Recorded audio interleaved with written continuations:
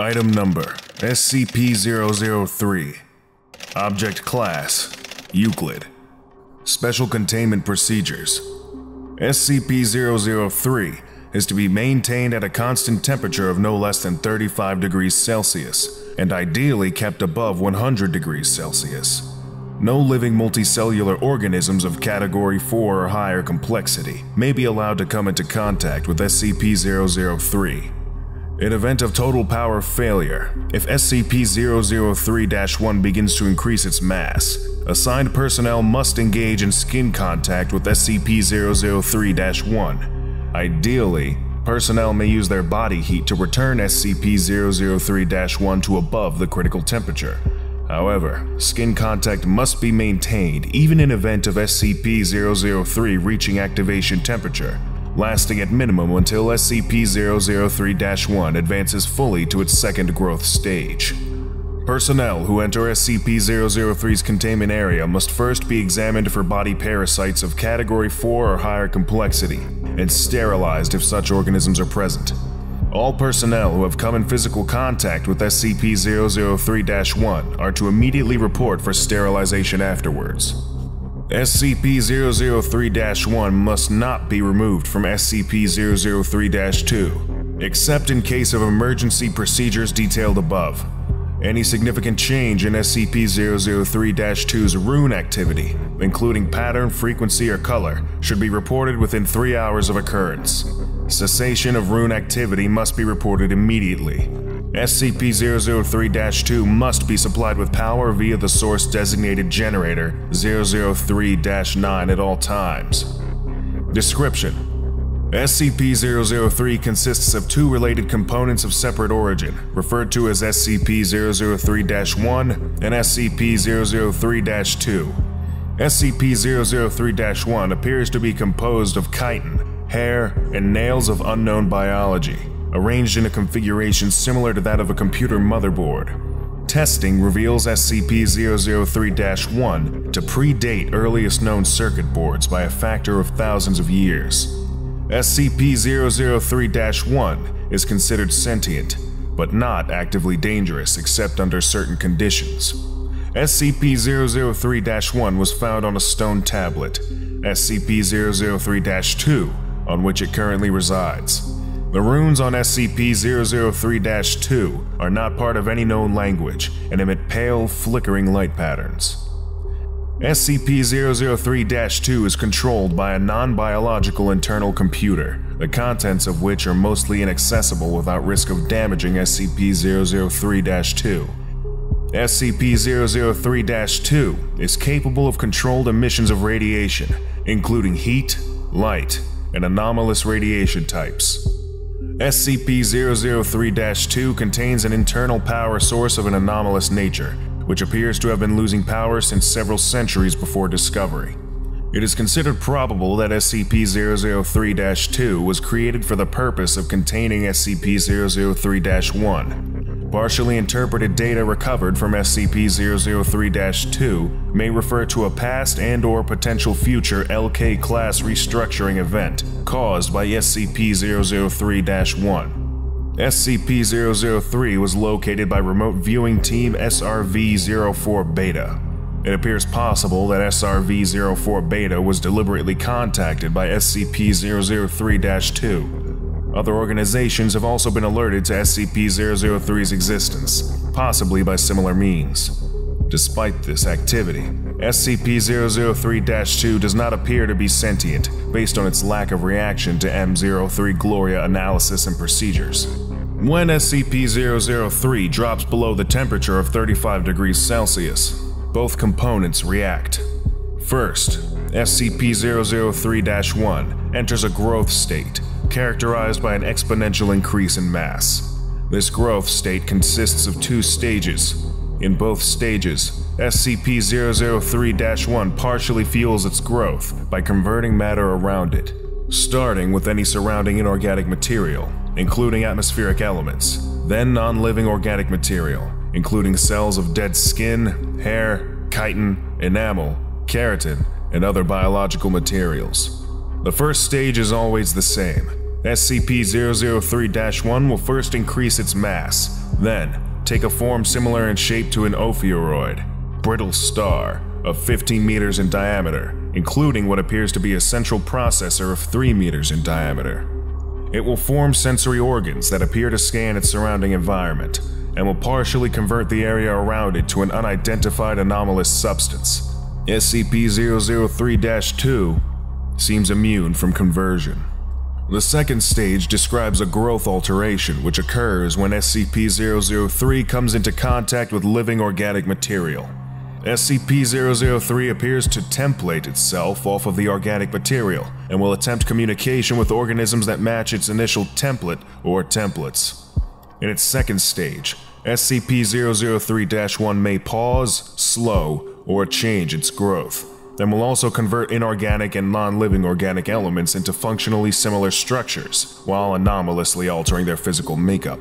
While growth is consistent in the first stage, in the second stage, SCP-003-1's growth rate is diminished by 20 to 90%, so long as SCP-003-1 remains in contact with living organic material. The percentage is determined by the complexity of the organisms in contact with SCP-003-1. SCP-003-1 appears to devote a large amount of processing power to analysis of living organic material. During each of SCP-003-1's growth stages, SCP-003-2 releases bursts of radiation that temporarily inhibit SCP-003-1's growth, or reverse this growth when the temperature of SCP-003-1 rises above 100 degrees Celsius. Similar radiation emissions have been replicated or recorded via other anomalous means. SCP-003-1's biology has been the subject of extensive study. Significant elements have been identified similar to SCP-1512 and SCP-2756, the latter two of which have no further confirmed connection with SCP-003-1 and no known connection with each other, and none of which are fully understood. Technically, even less understood than SCP-003, thanks to the extensive cross-disciplinary research on the SCP-003 objects. To date, no convincing analysis has been put forward which satisfactorily explains SCP-003-1's connection to these SCP objects or others, nor its connection to modern technology beyond appearance, and potential mimicry via unknown mechanism. Addendum 003-01.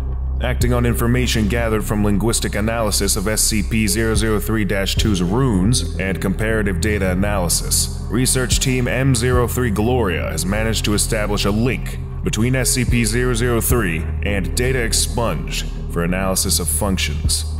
SCP-003-1 must now be considered sentient and is to be kept a minimum of 1 kilometer from data expunged and the resulting byproduct at all times. Addendum 003-02. SCP-003-2's power loss has been exacerbated by the procedures performed by M03 Gloria. On orders of 0510, M03 Gloria will continue procedures. Addendum 003-03. During M03 Gloria procedures, SCP-003-1 doubled its mass and began rapid structural growth. Temperature was immediately returned to 100 degrees Celsius. Growth and mass increase of SCP-003-1 continued for 9 minutes and 6 seconds, at which time a sustained radiation spike was produced by SCP-003-2. In response, SCP-003-1 returned to its normal state in 3 minutes and 39 seconds. New growth dissolved into a dusty residue which was collected for analysis. Both SCP-003-1 and SCP-003-2 ceased all detectable activity. SCP-003-2 did not resume activity until connected to an external power source. SCP-003-2's runes glowed uniformly gray and did not resume normal activity for 3 hours. SCP-003-2 no longer appears to be able to maintain containment area at a temperature above 35 degrees Celsius without external power supplied by generators 003-3 through 9. Addendum 003-04. The procedure detailed in Addendum 003-03 was repeated, and SCP-003-1 again entered a growth state. After 10 minutes and 13 seconds, SCP-003-2 once again produced a sustained radiation spike. SCP-003-1's growth stopped for 36 seconds, then resumed at its previous pace. On quadrupling its mass, SCP-003-1 formed a coherent outer shell and body.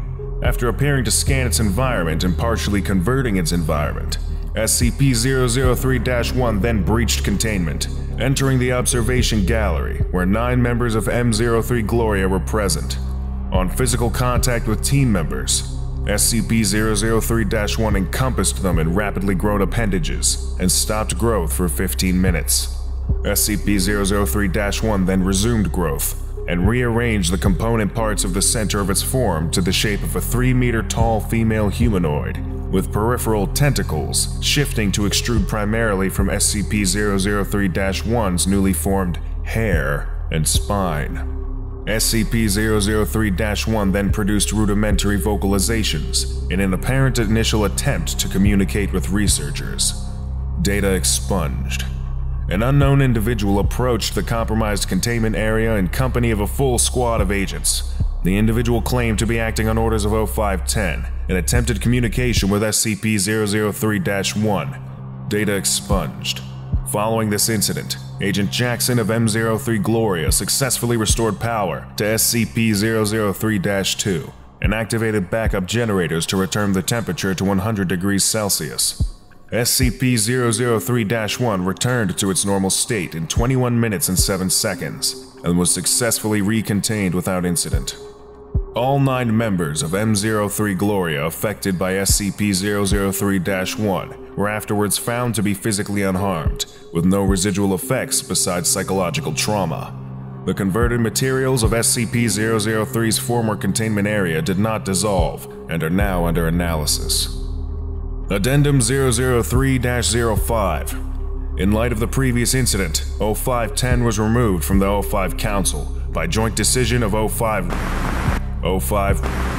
and 05. M03 Gloria procedures have been indefinitely suspended. Special Access Program M03 Gloria required. Transcript of Incident Report A21B Cycle 8 for dissemination to 05 Command and staff. Interviewers.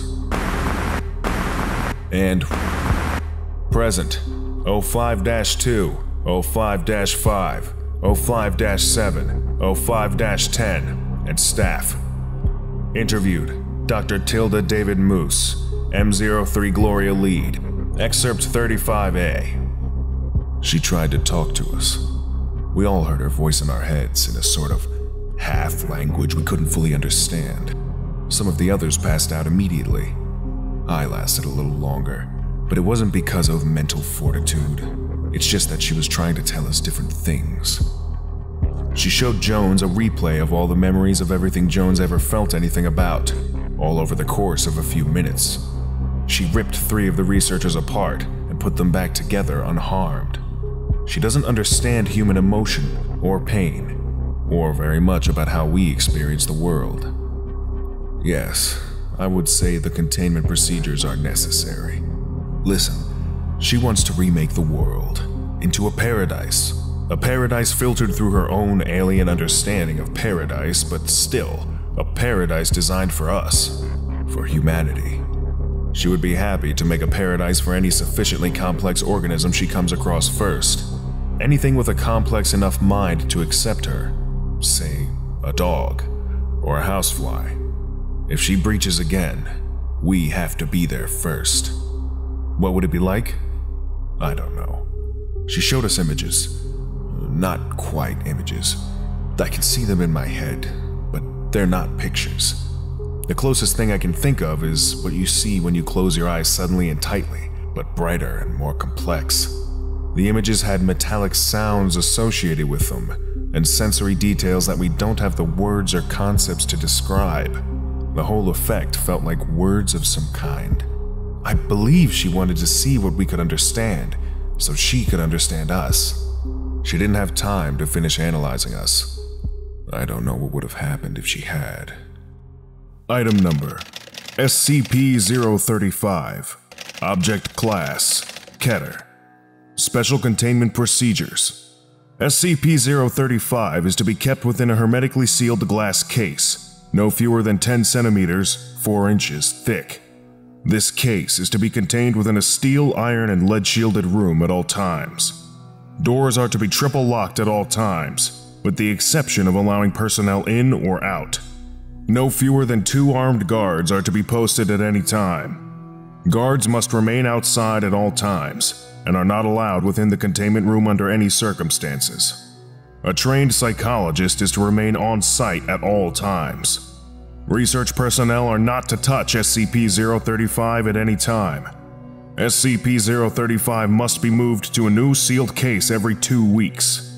The previous case must be disposed of via SCP-101, as it shows no adverse reactions to SCP-035's corruption. Anyone who comes into contact with SCP-035 when it is in possession of a host is to be given an immediate psychological evaluation.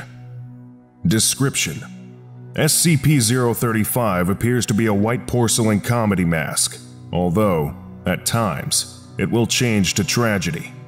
In these events, all existing visual records, such as photographs, video footage, even illustrations of SCP-035 automatically change to reflect its new appearance.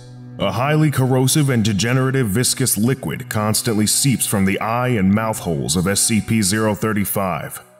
Anything coming into contact with this substance slowly decays over a period of time, depending on the material, until it is decayed completely into a pool of the original contaminant.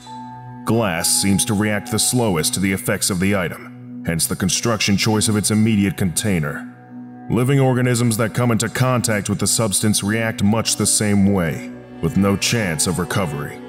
Origin of the liquid is unknown. Liquid is only visible from the front, and does not emerge or is even visible from the other side. Subjects within 1.5 to 2 meters, 5 or 6 feet, of SCP-035, or in visual contact with it, experience a strong urge to put it on. When SCP-035 is placed on the face of an individual, an alternate brainwave pattern from SCP-035 overlaps that of the original host, effectively snuffing it out and causing brain death to the subject. Subject then claims to be the consciousness contained within SCP-035. The bodies of possessed subjects decay at a highly accelerated rate, eventually becoming little more than mummified corpses. Nevertheless, SCP-035 has demonstrated the ability to remain in cognitive control of a body experiencing severe structural damage, even if the subject's body literally decays to the point where motion is not mechanically possible. No effect is found to be had when placed on the face of an animal. Conversations with SCP-035 have proven to be informative. Researchers have learned various details about other SCP objects and history in general, as SCP-035 claims to have been at many momentous events. SCP-035 displays a highly intelligent and charismatic personality, being both amiable and flattering to all those who speak with it. SCP-035 has scored in the 99th percentile on all intelligence and aptitude tests administered to it, and appears to have a photographic memory. However, psychological analysis has discovered SCP-035 to possess a highly manipulative nature, capable of forcing sudden and profound changes to interviewers' psychological state. SCP-035 has proven to be highly sadistic, prompting some to commit suicide, and transforming others into near-mindless servants with linguistic persuasion alone. SCP-035 has stated that it has intimate knowledge of the workings of the human mind, and implied that it could change anyone's views if given enough time. Additional notes: SCP-035 was found in a sealed crypt in an abandoned house in Venice in Addendum 035-01. SCP-035 has been found to be able to possess anything that has a humanoid shape, including mannequins, corpses, and statues. SCP-035 has been able to motivate all into movement, removing the need to expose live subjects to SCP-035. Still, Anything it possesses inevitably decays into motionlessness. Addendum 035-02. SCP-035 has facilitated an escape attempt, convincing several of the research staff to aid it in its bid for freedom. Insurrection failed. All staff that have been in contact with SCP-035 have been terminated, and mandatory psychiatric evaluations have been implemented for all personnel coming in contact with SCP-035. Addendum 035-03. It has been determined that SCP-035 is capable of telepathy, whether or not it possesses a host, even penetrating to the subconscious of others and using the knowledge it finds to its advantage. Extreme caution is advised when choosing subjects to converse with SCP-035. Addendum 035-04. SCP-035 has expressed an interest in other SCPs, most notably SCP-4715 and SCP-682. Dr. has expressed worry that should SCP-035 bond with either, their regenerative qualities would negate its corruption and give it a permanent host. Addendum 035-05. After several more escape attempts, and after reviewing SCP-035's incident record, High Command has ordered that it be permanently sealed within the facility and prohibited from being allowed any more hosts. Several personnel have protested against this, with some even erupting into violence. As a direct result, all personnel that have come into contact with SCP-035 have been terminated. Going forward, all personnel that deal with SCP-035 are to be rotated frequently, and contact is to be limited even to its dormant state to as little as possible. Addendum 035-06. Personnel within 10 meters of SCP-035 have recently reported feeling unease, stating that they can hear unintelligible whispering. Several others have suffered from severe migraines. Object has been monitored, but there is no change in its dormant behavior, and no sounds have been recorded. The motion to reinstate SCP-035's host privileges has been brought up once more, if only on a temporary basis, to discover these new changes in the object's behavior. Denied. Addendum 035-07. The walls of SCP-035's containment cell have suddenly begun secreting a black substance. Tests on the substance have revealed it to be human blood, although highly contaminated with several foreign and unknown agents. Substance is corrosive, having a pH balance of 4.5, and prolonged exposure to the walls has proven to be detrimental to their structural integrity. More notably, it seems to be forming patterns on the walls. Several segments seem to be paragraphs in various languages, including Italian, Latin, Greek, and Sanskrit. Translation is pending. Other segments appear to be diagrams depicting ritualistic sacrifice and mutilation, often for the arcane benefit of the person committing them. Several staff members have been shocked to note that all of the sacrifices bear an uncanny resemblance to various personnel and their loved ones, often in conflicting positions. Researchers while in the room examining these newly formed patterns have complained of hearing loud whispering and high-pitched, unnerving laughter at irregular intervals. Personnel in the section working daily near and around SCP-035's containment unit have suffered catastrophic morale damage, with an all-time high in suicide rates in staff in that area, whether or not they have ever had contact with SCP-035. The only change in SCP-035's dormant behavior is regarding its contained glass case. Degradation of the case has increased to a high degree, enough so that the glass will occasionally shatter, causing a wide dispersal of SCP-035's contaminant. This occurs quite often at the most inopportune times, so far resulting in 6 casualties and 3 fatalities of both research and cleanup staff.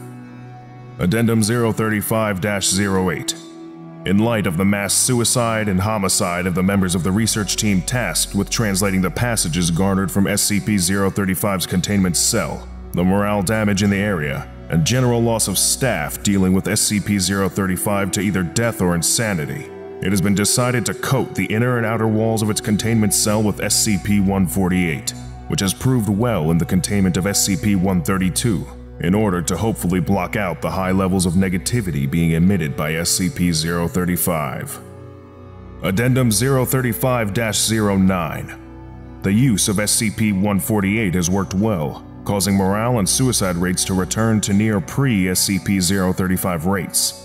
However, the material appears to facilitate the negativity within the cell, causing a veritable greenhouse effect inside. Personnel inside the cell have stated that they feel a heavy sense of dread, fear, anger, and general depression, as well as hearing constant, nearly inaudible whispering upon immediate entry. A prolonged stay causes severe migraines, suicidal tendencies, heavy hemorrhaging of blood vessels around the eyes and inside the mouth and nose, general hostility to others, and for the whispering to increase to almost deafening volumes, intersected by a constant mocking laughter.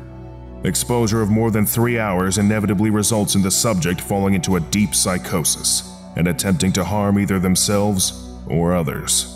Most spoke in Latin or Greek, despite the fact that several did not previously know how to speak said languages beforehand. The presence of blood in both word and diagram formations has increased disproportionately, the walls becoming cluttered and the formations beginning to overlap each other. The substance has proven to be both difficult to clean and even more corrosive than was originally recorded, with a pH of roughly 2.4. General estimation gives the current walls a life of 2 months before they will need replacement. It is becoming gradually more and more difficult to contain SCP-035, and the debate to reinstate its host privileges has once again come up. Denied. Addendum 035-10. The walls, ceiling, and floor of SCP-035's containment cell have now been completely saturated in blood. All personnel entering and guarding the area must wear full hazmat protection suits. Constant cleaning efforts are being instated. Addendum 035-11. The magnitude, intensity, and recurrence of the phenomena that occur within SCP-035's containment cell have increased to an alarming degree. The cell door has been known to become locked of its own accord while personnel are inside and unable to be opened for a period of time. Appendages form out of the larger puddles of blood and often attempt to grab or harm personnel near them. Blurry apparitions have started appearing to staff. Electronic devices no longer work inside the cell, and the light cannot be turned on, though there is no physical reason why it does not work, forcing those entering to use non-electric-based light sources. Cleaning measures are having no discernible effect on the cell, and the walls are degrading at a very high rate, forcing them to be replaced within a week at best, although the blood makes it nearly impossible to properly achieve this. SCP-035 may have to be moved to a new cell entirely, with the old one sealed off and disengaged from the rest of the facility. Item Number: SCP-041. Object Class: Safe.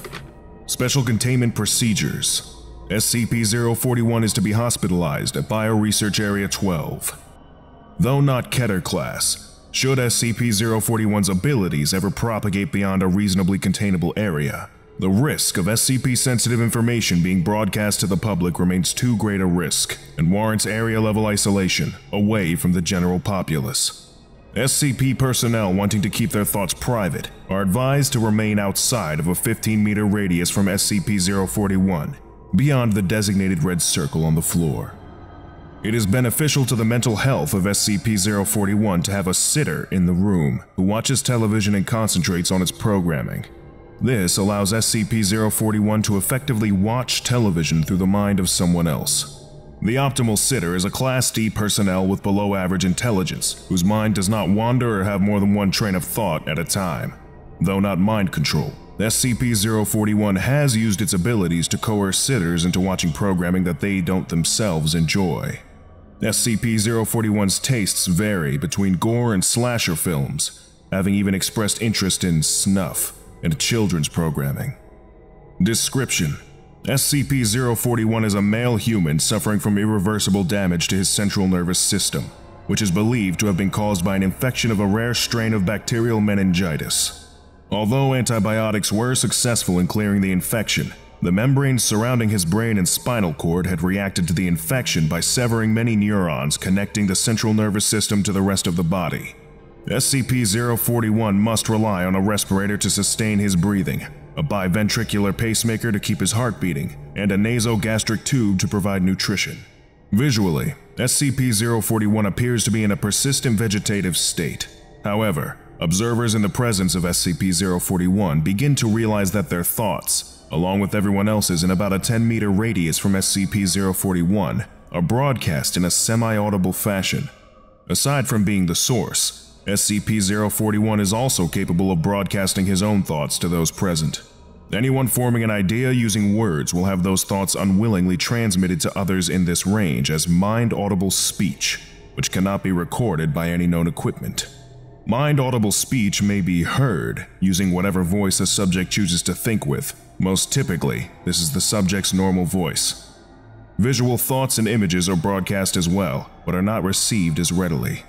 Images are most effectively transmitted when both the sender and receiver have their eyes closed. The sender concentrates on a single object without environment or background, and the receiver's mind is clear of conscious thoughts. Communication between subjects using visual images, particularly those not rooted in memory but in imagination, is usually difficult.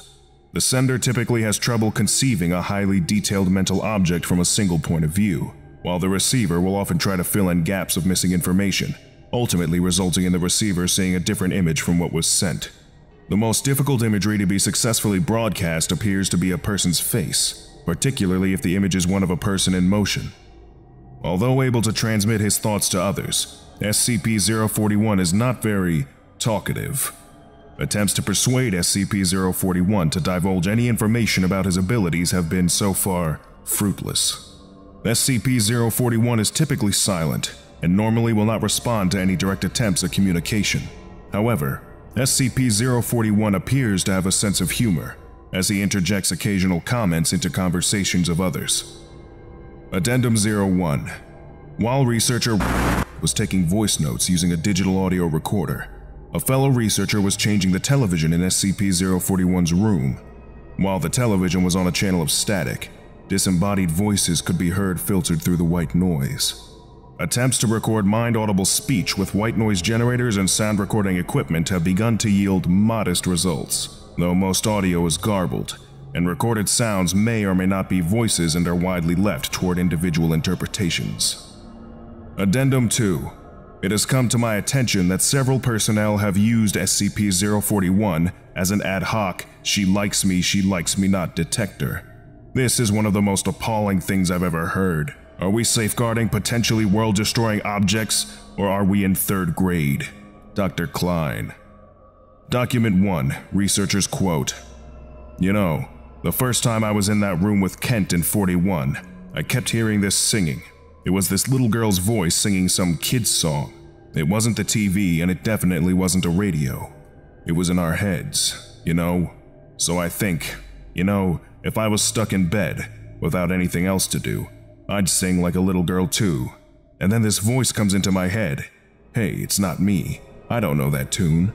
And then old Kent looks at me, gone all white in the face, you know? Note: this event occurred after SCP-239 was placed in a chemically induced coma. Any connection between the two SCPs is currently unconfirmed. Item number: SCP-069. Object Class: Safe. Special Containment Procedures: SCP-069 is currently impersonating former Foundation agent and is housed at Humanoid Containment Site 06-3. SCP-069 is to be provided with any reasonable requested item and/or material, so long as such request does not violate Foundation security protocols. Special Containment Procedures have been modified. The following now applies.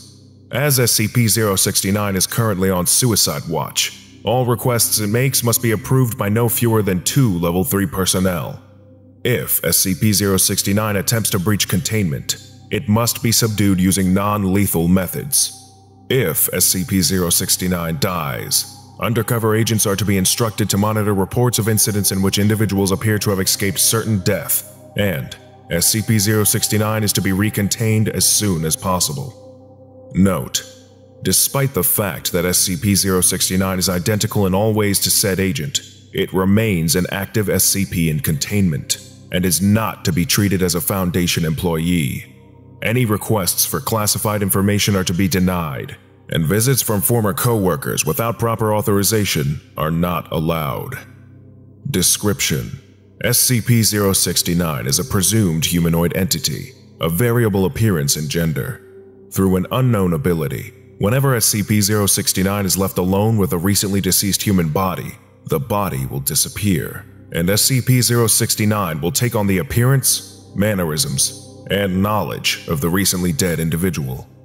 Through extensive experimentation, it has been shown that SCP-069 is completely indistinguishable from the individual it impersonates, matching the original individual's fingerprints, DNA, and data expunged with nearly perfect precision. SCP-069 retains no knowledge of its abilities or former impersonations. SCP-069 responds normally to injury and pain, but if killed, will rapidly decay into dust, regardless of any preservation attempts. SCP-069 will then re-emerge at the site of the most recent human death. There is no known maximum range to this effect, and so far has been observed in jumps of up to 675 kilometers. SCP-069 can impersonate a single individual indefinitely. However, it will gain an overriding urge to get their life in order, including but not limited to resolving any outstanding financial or personal obligations, visiting extended family, updating their will and testament, and other acts of closure. When questioned, SCP-069 professes no driving motivation other than a desire to straighten out their lives in the event of unforeseen injury or death. SCP-069 first came to the Foundation's attention in 1990 following reports of one John M., a firefighter who miraculously emerged alive from a 3-alarm building fire, in which 2 other firefighters and 11 civilians perished. Undercover agents attached to the local authorities were notified of a possible SCP when reports emerged that the firefighters' equipment had been damaged beyond recognition and that it had been deemed nearly impossible for the firefighter to emerge unscathed. Approximately 3 weeks later, then presumed John M. responded to another large-scale building fire, during which he entered a smoke-filled room alone and was never found. A single civilian was rescued from the building, again nearly unharmed, despite the heavy smoke reported within the building. SCP-069 was designated the following day and rendered into Foundation custody by members of Mobile Task Force Xi-3, Body Snatchers. Addendum 069-1. In 2000, Agent, a guard on duty assigned to SCP-069, was killed during the containment breach of SCP and subsequently impersonated by SCP-069. Although initially in denial after being informed of its identity, it has been mostly cooperative since its impersonation of a mid-level Foundation employee. Contingencies for the use of deceased Foundation employees for future SCP-069 use is under consideration. Addendum 069-2. In 2000, SCP-069 attempted to commit suicide after a junior researcher accidentally informed it that the family of Agent had been told that said agent was dead, and of their subsequent reactions. Due to the massive cost of possibly having to recontain SCP-069, strict suicide watch measures are to be implemented. Plans to use other deceased Foundation employees as possible impersonation targets for SCP-069 have been suspended. Item Number: SCP-071. Object Class: Euclid. Special Containment Procedures: SCP-071 is contained in a modified standard humanoid containment cell with no direct observation capabilities. Surveillance of SCP-071 may only be performed via closed-circuit video, with a minimum of 60 seconds of delay. Experimentation with SCP-071 may only be performed with permission from at least 2 Level 4 site directors, and personnel entering SCP-071's containment area may only do so in groups of at least 4. Any personnel exhibiting unusual or compulsive behavior must be removed from the area immediately, given a full psychiatric screening, and either administered a Class C amnestic or reassigned as deemed appropriate. Under no circumstances should personnel be permitted to observe SCP-071 directly or through non-delayed surveillance footage. All visual recordings and photographs of SCP-071 must be destroyed immediately once they are no longer needed. Description: SCP-071 is a metamorphic entity that possesses the ability to assume forms consistent with that of its observer's strongest sexual desire. This ability is effective even through barriers designed to prevent SCP-071's recognition of any observers, such as through closed-circuit surveillance or one-way mirrors, but can be prevented by introducing a delay in surveillance footage, so that such observation does not occur in real time. SCP-071 appears to be unable or unwilling to change form without external stimuli, instead remaining in its last form when left unobserved. There appears to be little or no limit to the forms SCP-071 is capable of assuming. SCP-071 also appears to be intelligent. However, as it has not shown any ability to verbally communicate, and its behavior is limited to actions which entice its observers to sexual activity, it is unknown whether SCP-071 actually possesses sentience, or merely mimics behavior expected by its observers. Human subjects allowed to engage in sexual activity with SCP-071 suffered rapid atrophy of muscle, skeletal structure, and brain function, with onset occurring 1 to 2 days after contact. The atrophy persists for up to 7 days, dependent on physical therapy administered after onset, though the subject may also suffer permanent decrease in stature, decreased organ function, decreased brain mass, and sterility. Subjects who achieve auto-gratification through masturbation via the use of media containing SCP-071, whether delayed or not, suffer the same effects. SCP-071 came to the Foundation's attention following data expunged.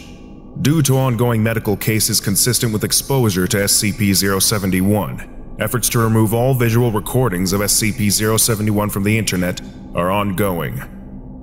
Addendum 071-1.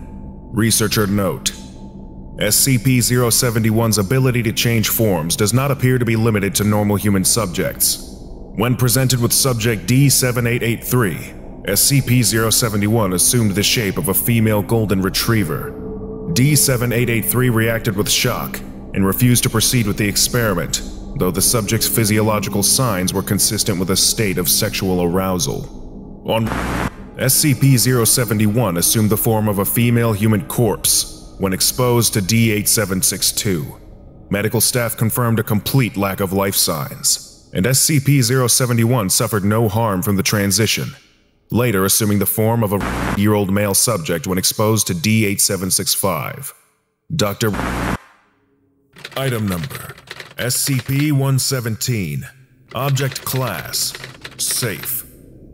Special Containment Procedures: SCP-117 is to be kept in the small leather pouch it was found in, unless in use or in current study.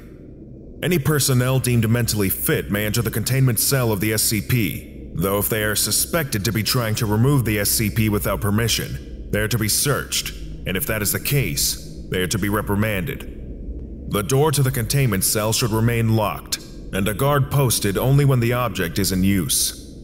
Description: the item appears to be a regular multi-tool of unknown make and brand, found in Florida.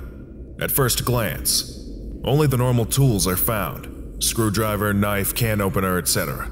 But if the user is faced with a task, regardless of what tool the subject intends to pull out and use, a tool perfectly fitted for the job will take its place, regardless of spatial quantities that are being broken by the tool.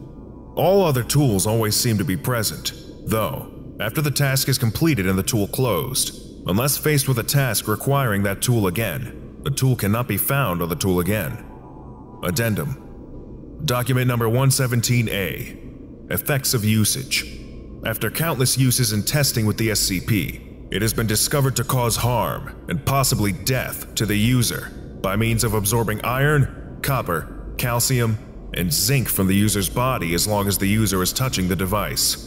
Gloves seem to have no curbing effect on this, and the rate of absorption seems to depend on the tools used or created by SCP-117. It is advised that only Class D personnel are used in conjunction with this SCP to prevent death or injury of researchers.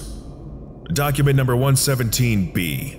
Usage Log of SCP-117. Redundant entries not entered, unless they exhibit different results. Situation: a loose screw on a metal plate. Tool produced by SCP. Screwdriver, though not the standard screwdriver. Situation: a nail, barely a piece of timber. Tool produced by SCP. Standard hammer. Situation: a piece of timber with proposed cut lines drawn. Tool produced by SCP. An electric saw, which needed no outside power source. Situation: a piece of bulletproof glass. Tool produced by SCP. An unknown laser cutting tool, which needed no outside power source. Situation: SCP. Tool produced by SCP. A bloodied combat knife. Situation: an agent with a broken bone. Tool produced by SCP. A small item with a trigger, which when pulled emitted an odd radiation, instantly healing the injury. Situation: Class D personnel fit for execution. Tool produced by SCP. Data expunged. Situation: communication needed with SCP-363. Tool produced by SCP. Data expunged. Situation: a non-shuffled deck of playing cards. Tool produced by SCP. A mid-size mechanical shuffler. Situation: Class D personnel with terminal cancer. Tool produced by SCP. Item similar to 6th test. Situation: a perfectly healthy Caucasian human male with no criminal record. Tool produced by SCP. Data expunged.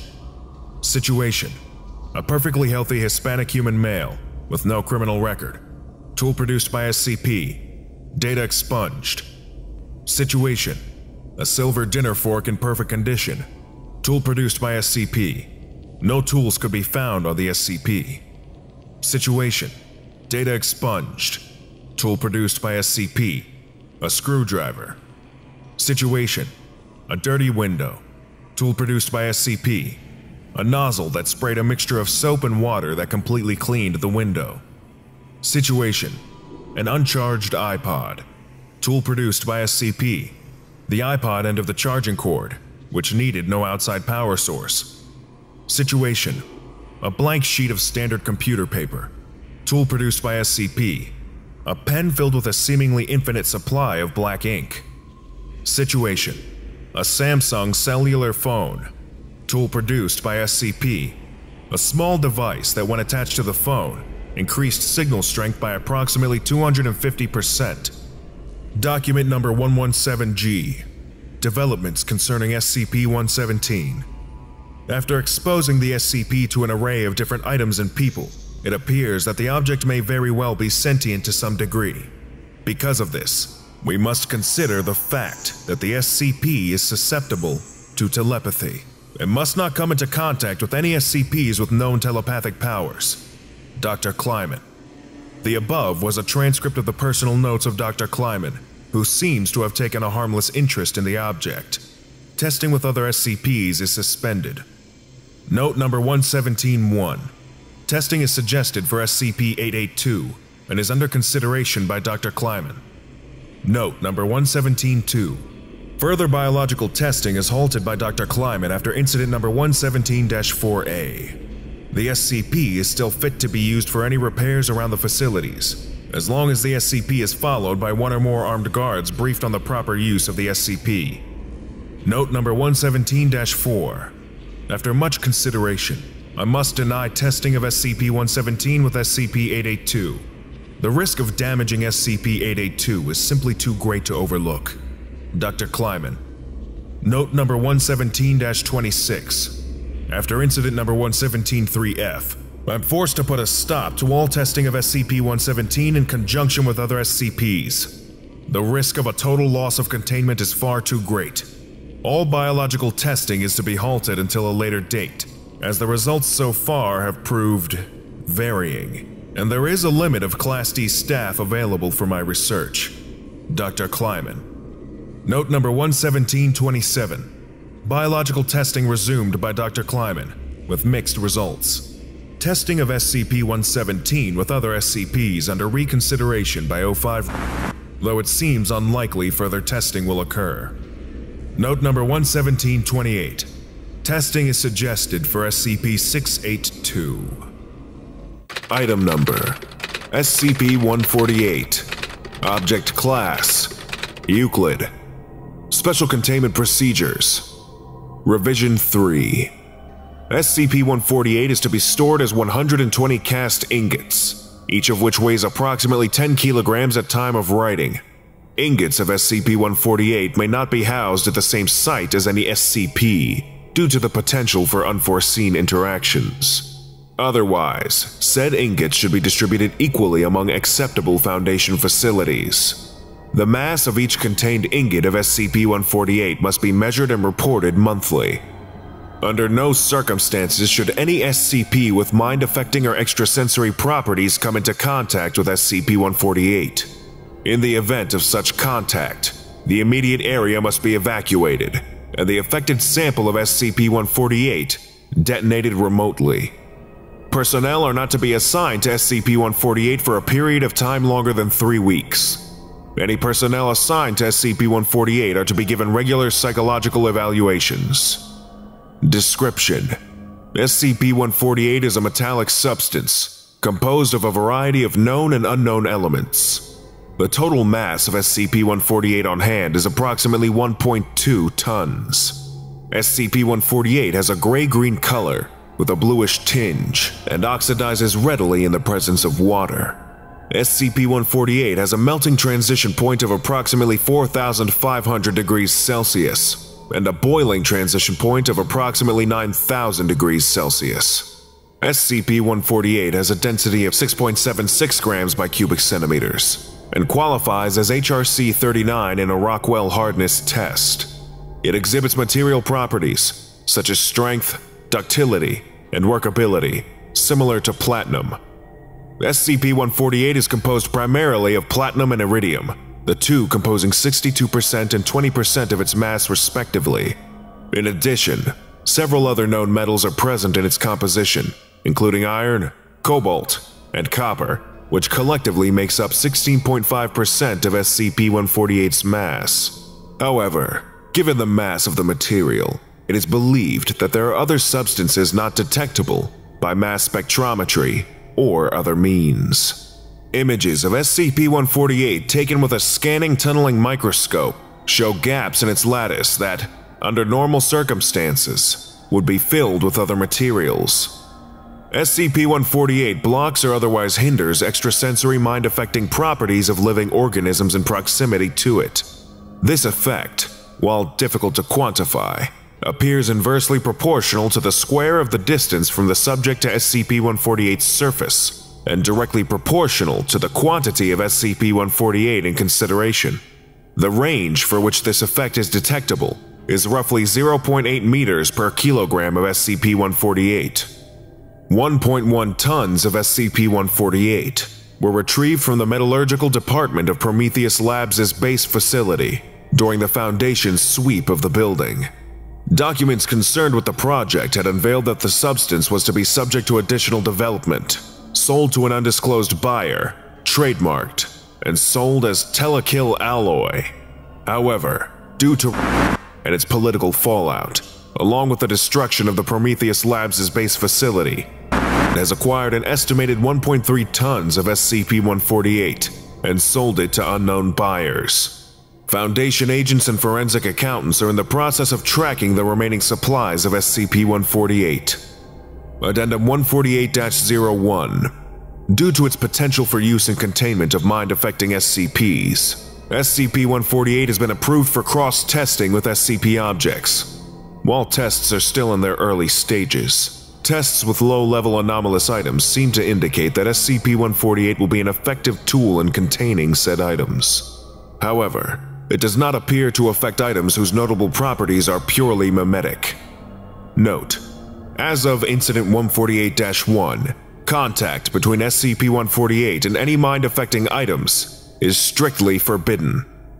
Addendum 148-02.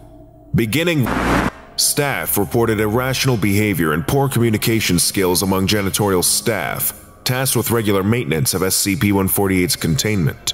At the time, containment consisted of a single storeroom, swept and checked on a daily basis. After 3 weeks of increasingly abnormal behavior, 2 custodians were taken in for questioning and examination. Testing revealed that the aforementioned personnel were incapable of interpreting body language and did not appear to notice the intonation or phrasing of sentences. In addition, the affected subjects were incapable of determining the emotional state or intent of others and demonstrated severely limited vocabulary. Further testing has revealed that the language and communication skills of persons with regular contact or extended exposure to SCP-148 will, over time, deteriorate and disappear.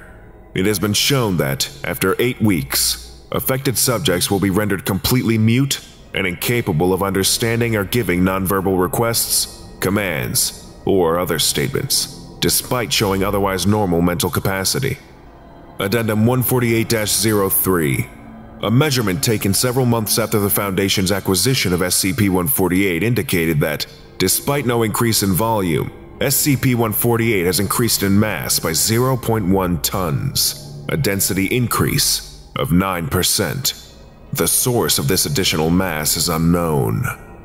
Incident Report 148-1. To test the limits of SCP-148's effects and its capacity to change in mass, 0.9 kilograms of it was placed on a scale and moved to SCP's chamber. Predictably, SCP's effect was nullified by SCP-148's presence. However, the sample of SCP-148 began to grow in mass by upwards of 5 grams per second. After 1 minute, this rate began to decrease, and SCP-148 ceased to increase in mass 40 seconds later, at which point it weighed 1.4 kilograms. It remained at this mass for 8 seconds, before plummeting to 0.8 kilograms in the space of 2 seconds. During this time, personnel within 60 meters, 12 times the effective range of SCP, began to experience said SCP's effects, albeit at a vastly increased rate, resulting in data expunged, lockdown, until the affected subjects could be removed. Addendum 148-04. Measurements taken since Incident 148-1 indicate that the combined mass of SCP-148 is increasing at a rate of... It is speculated that should a large quantity of SCP-148 undergo an event similar to the sample used in Experiment 148-1, data expunged, containment procedures are under review. Item Number: SCP-157. Object Class: Euclid.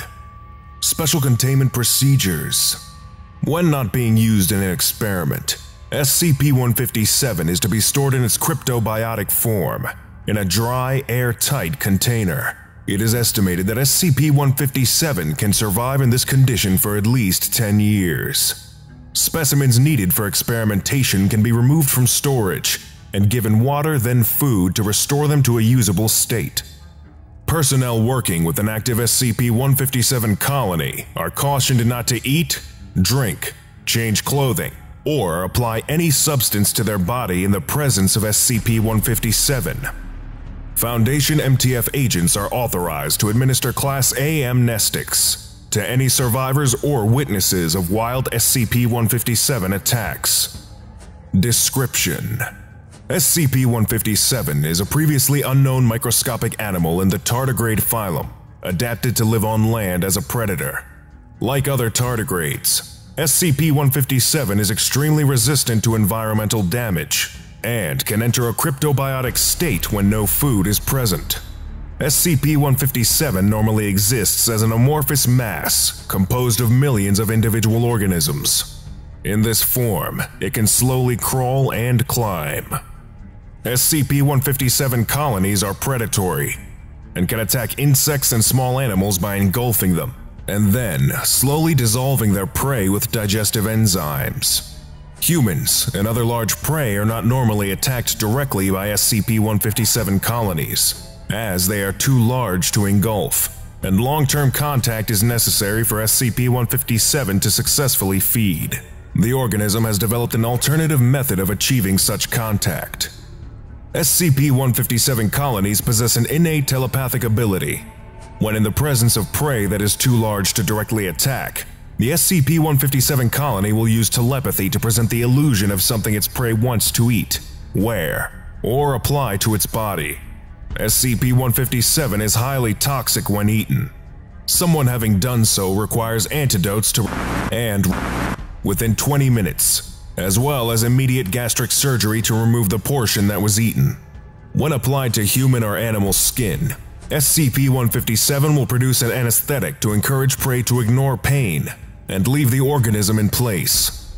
It then dissolves and consumes the skin within 30 minutes to 2 hours. Dead prey is rapidly consumed, and SCP-157 will grow significantly as it feeds. When reaching a size of 5 kilograms, SCP-157 will split into smaller colonies that move off in search of new prey. When in the presence of 2 or more individuals, SCP-157 will have an inconsistent appearance. It may appear to be a food item to one person and an article of clothing to another.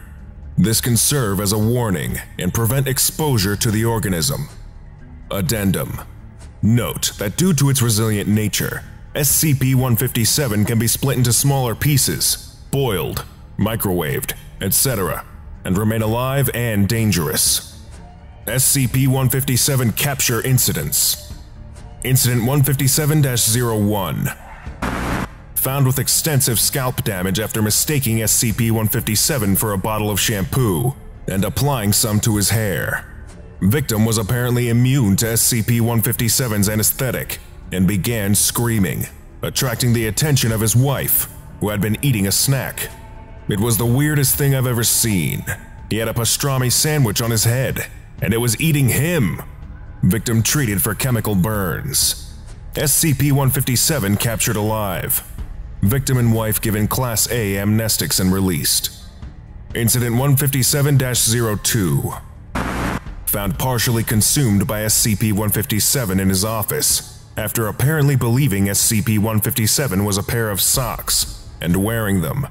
Victim bled to death after feet and lower legs were mostly dissolved. Incident 157-03. Standard monitoring of police reports revealed a missing persons case where the investigating officers observed a couch slowly attempting to crawl towards the door of the victim's apartment. Couch initially sealed an area by police.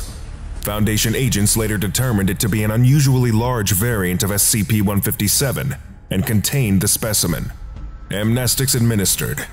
Although large enough to attack humans directly, this specimen prefers to use its telepathic ability to attract prey in the manner of smaller SCP-157 colonies. Item Number: SCP-175. Object Class: Safe. Special Containment Procedures: SCP-175 is to be kept in a metal safe when not undergoing testing. The safe is to be secured in a storage room at site with other low-maintenance SCPs. The room will be guarded by 2 security guards at all times, in accordance with security protocol data expunged. Description: when not active, SCP-175 resembles a yellowed piece of parchment, slightly larger than a standard piece of paper. The edges are torn, and it appears weathered and brittle. However, SCP-175 is actually quite supple and is indestructible despite its worn appearance, having resisted all attempts to remove pieces for testing. The more interesting properties of SCP-175 are revealed when moved in relative proximity to a buried object. The proximity range seems to vary under unknown parameters. SCP-175 has become active in distances from as short as 30 meters to as far as several kilometers. However, on average, the distance ranges between 100 and 200 meters. When SCP-175 becomes active, its appearance changes to become either a map, a set of directions to the buried object, or some hybrid thereof. Though the approximate size and shape of SCP-175 remains constant, its appearance may change to resemble various other paper and parchment varieties, and the writing or drawing implement and style vary as well, seemingly based on the mindset of the individual or individuals who buried the object. If the buried object is dug up, or the map is removed from the proximity of the object, SCP-175 reverts back to its normal state. Document Number 175-08. Partial list of barriers, buried objects, and appearances of SCP-175. All experiments took place at data expunged, unless otherwise stated. Dr. buried a wooden box. SCP-175 became a piece of graph paper with a pencil-drawn map of the surrounding area, complete with a legend in the bottom left. The location of the treasure was clearly marked. Dr. remarked that the handwriting on SCP-175 looked identical to his own. The 5-year-old female child of said doctor was instructed to bury a wooden box with a couple of her toys in it. SCP-175 became a crayon-drawn map of the surrounding area on a white piece of paper, clearly modeled on the style of a normal child of that age. The 10-year-old male child of Agent was instructed to bury a box containing some of his comic books. SCP-175 became a list of instructions on lined yellow paper based on several landmarks in the area: trees, rocks, etc. The instructions included where to start and how many paces to take to the next landmark, the direction to turn, and eventually, where to dig. The instructions were complete with misspellings appropriate for the knowledge of a child of that age. A well-respected professional landscape artist was instructed to bury an empty wooden box. SCP-175 became a canvas with an accurately painted overhead view of the surrounding area, with an X to mark the spot where the box was buried. A professional puzzle maker and crossword puzzle maker was instructed to bury a wooden box. SCP-175 became a piece of graph paper with several inked crossword and various other word puzzles, along with a meta puzzle. Solving the smaller puzzles was necessary to find the letters to solve the meta puzzle, which was a list of instructions for where to find the buried object. Agent, who remembered a box with various objects that he had buried in his backyard at the age of 8, traveled with a research team to data expunged. SCP-175 became a pencil-drawn map of the surrounding area, along with labels that did not match his current handwriting, but did match his handwriting from papers his parents had kept that he had done at that age. Most remarkably, the map included several trees that had been cut down in the years since the box was buried. A D-Class personnel who had been a professional architect before his conviction as a serial killer was instructed to bury a wooden box. Data expunged. During transport of SCP-175, along with numerous other safe SCPs to data expunged, one of the guards in the truck reported a high-pitched whine coming from the crate containing SCP-175. As per protocol, the truck was stopped and evacuated, and the nearest task force, Mobile Task Force Omega-7, Pandora's Box, was sent to investigate after being briefed on the contents of the crate. According to the debrief, they found a sheet of metal which was emitting the whine, and the sound increased in pitch and volume as they neared a specific location. Digging in this area uncovered SCP, at which point the metal sheet reverted to the inactive state of SCP-175.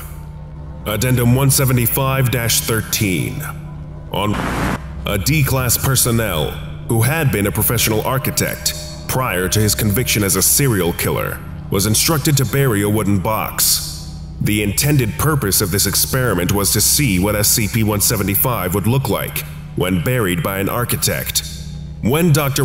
looked at SCP-175, once the box was buried, he immediately screamed, dropped to his knees, clutching his head with both hands, dropping SCP-175 to the ground, luckily face down.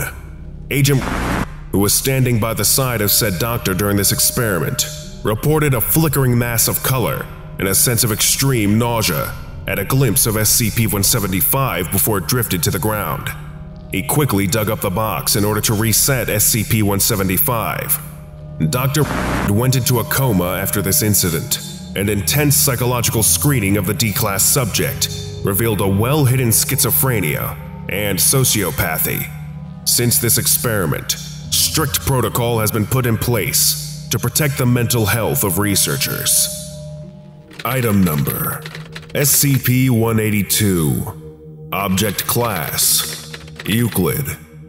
Special Containment Procedures: SCP-182 is to be kept in a small, environmentally sealed structure on an otherwise uninhabited island, situated 10 kilometers off the coast of Greenland. A team of 5 guards are to be assigned to guard the subject at all times. Guards are to be examined for psychological damage once per month. Guards who show any signs of damage are to be recalled from their post and are required to undertake a full course of psychiatric therapy prior to returning to duty. No single individual is to spend more than 6 months at a stretch on 182 guard duty, and are required to spend a minimum of 3 months on a different assignment before returning. Personnel are entitled to refuse this assignment if they have already spent a total of 8 months or more on the island. SCP-182 is requested to be kept under heavy sedation for 20 hours per day. Following Incident 182-7, this privilege has been revoked. Description: SCP-182 is a Caucasian male, of average build, roughly 45 years of age, and has suffered heavy abdominal and cranial scarring at an unspecified point in the past, by subject's own admission, shortly before he was admitted into the care of the Foundation in 19... SCP-182 is both deaf and mute, compensating for these disabilities with natural abilities. SCP-182 has displayed the ability to passively enter the minds of other animals, including humans, and to perceive sight and sound through their senses, in effect, riding as a passenger in their minds. This has no consistent effect on personnel, and some guards have rotated on and off on a regular basis for the past several years without detrimental effects. However, prolonged exposure to SCP-182's passive sensory borrowing results in vivid visual and auditory hallucinations in 97% of humans and 100% of non-human test subjects. The effects in question vary wildly in severity, but continued exposure after the onset will inevitably result in mental collapse, with said mental breakdown being hastened by proximity to SCP-182. SCP-182 has displayed the ability to consciously force hallucinations upon his guards when under duress, and as such, it is advisable that subjects known to agitate SCP-182 be avoided, including mention of SCP-0762, SCP-682, and SCP-182's own past prior to acquisition by the Foundation. Termination of affected personnel is recommended if they cannot distinguish between the hallucinations and reality, as all subjects allowed to reach such a point have invariably broken down, with brain death or permanent catatonia being the only possible outcomes. SCP-182 cannot control this ability with any appreciable degree of skill, and automatically sees and hears the perceptions of any living animals within 10 meters. Subject can focus on specific directions outside of that range, but cannot ride the senses of beings further away from it than 30 meters. SCP-182 additionally manifests the ability to project its thoughts into the mind of any individual whose senses it rides. This mental speech is the only known source of information about the subject, and has been described by guards as akin to being spoken to by a small human between their ears. SCP-182 exhibits no mimetic or telepathic hazards stemming from this speech, though subjects report that his voice is always a component in their hallucinations. Addendum 182-1. SCP-182 claims that the incident that resulted in the loss of its speech and hearing also manifested its telepathic talents. It is not presently clear whether this was a deliberate goal of the torture subject was subjected to, or whether the apparently life-or-death situation caused previously suppressed powers to manifest. Questioning in this vein is to be discouraged, as SCP-182 has become agitated in the past, and has successfully attempted to accelerate the rate of mental breakdown in his handlers, resulting in numerous casualties during the first questioning. Addendum 182-2. It has been suggested that SCP-182 be used as a translator with other SCPs who appear capable of thought, but not of communication. Given the side effects of proximity to SCP-182, this request has been denied. Incident Report 182-7. Audio report recovered from guardhouse. Voice identified as Agent... Yeah. So, we got the letter this morning from 05 saying the sedation was approved. Dr. went out to tell 182. Guy seemed pretty happy, clapping his hands and everything. Like a little kid. Shot him up, he was out like a light. Slept a few hours. Then Dr. went in to check on him, make sure he was still breathing. Don't want a casualty, yeah? Anyway, I'm in the other house. We'd got up a good game of 21 when I hear Doc screaming his lungs out. Something about spiders or what? Following this, the tape records 7 gunshots. Audio analysis indicates they were fired at a point above and to the left of the microphone. God damn it. We thought Doc had finally cracked. He'd been seeing little things out of the corner of his eye for a few days. We figured 182 had got to him. We drew straws to see who'd have to go and get his body. Agent J drew the short straw. Guy was fresh out here, just been assigned last week. Damn it. I should have gone instead. Jay's screams started a few minutes later. Everyone got up at this point. We started walking out there.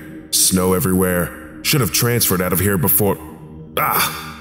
Another 8 gunshots are heard, followed by repeated clicking. Subsequent sounds determined to be the replacement of an empty magazine. These things. We got to the house where 182 was. He was lying on the bed, looked dead to the world.